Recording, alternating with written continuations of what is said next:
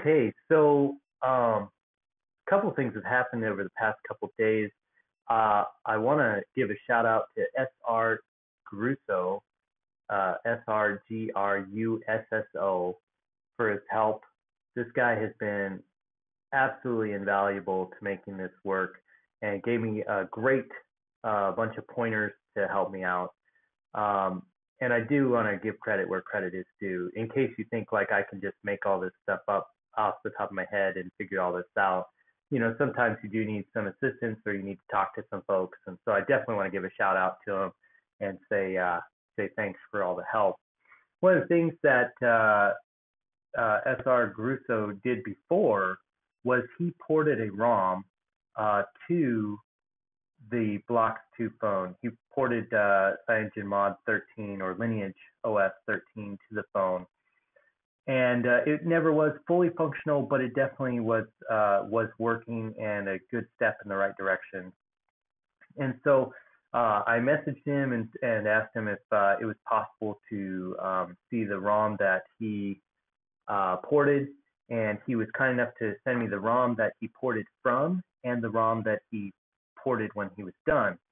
And what's interesting was we've been using the Garlic as our device that we're stealing from, and he actually used the Land, Xiaomi Land, I think it's like the Redmi 3 or something like that, but Xiaomi phone instead for his backup. So I took the liberty of switching all of the vendor files over and redoing the tree based on the Xiaomi Land and building that.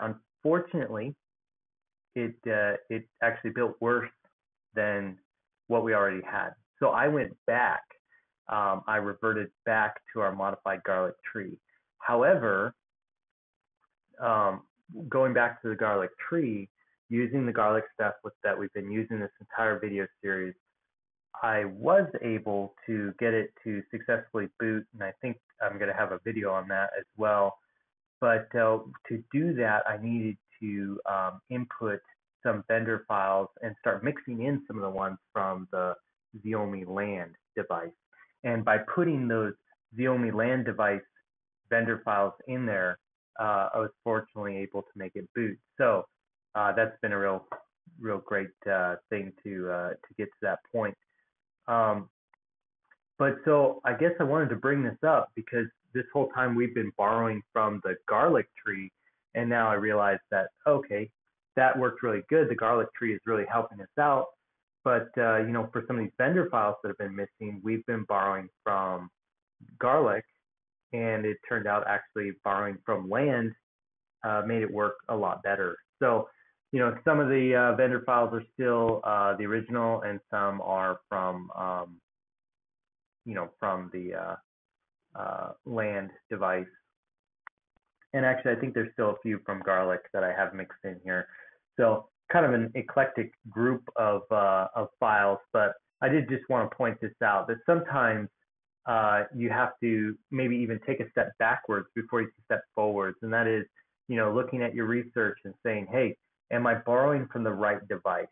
Yes, that device is really close to my device. Is there another device that's close to my device that maybe I can steal something from it?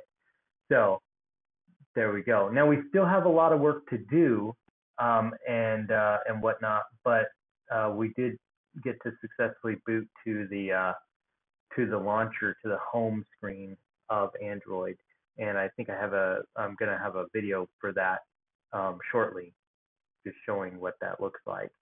But so now we can actually start breaking down and looking at, okay, what works, what doesn't. We need to test everything and see what we need to fix to make it fully functional. And that may involve swapping around more vendor stuff. It may involve changing some of our device tree. It may involve, borrowing other things from, for instance, the Land device and putting it into our device tree, or different vendor files from elsewhere as well. So lots of work still to do, but we do have a booting device, and that is really great news. So if you're following along, just know that sometimes you have to borrow from different sources, And then something else too is I wanted to make sure that you know that there is an appropriate time to ask for help. And if you're getting bogged down, if you're getting stuck, XDA is a great place if you are respectful and you are patient.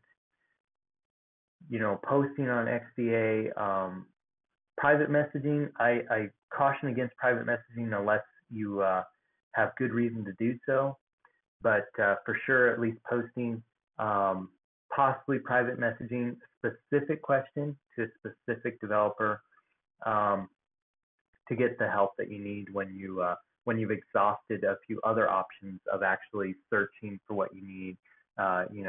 Whether it's web searching with DuckDuckGo or Google or whatever, whether it's doing some trial and error and swapping some files in and out, or whether it's you know trying to run through the logs and doing some traces to see what's wrong.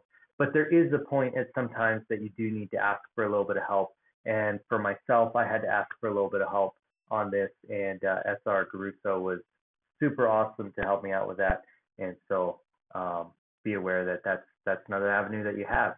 Phone a friend, right? So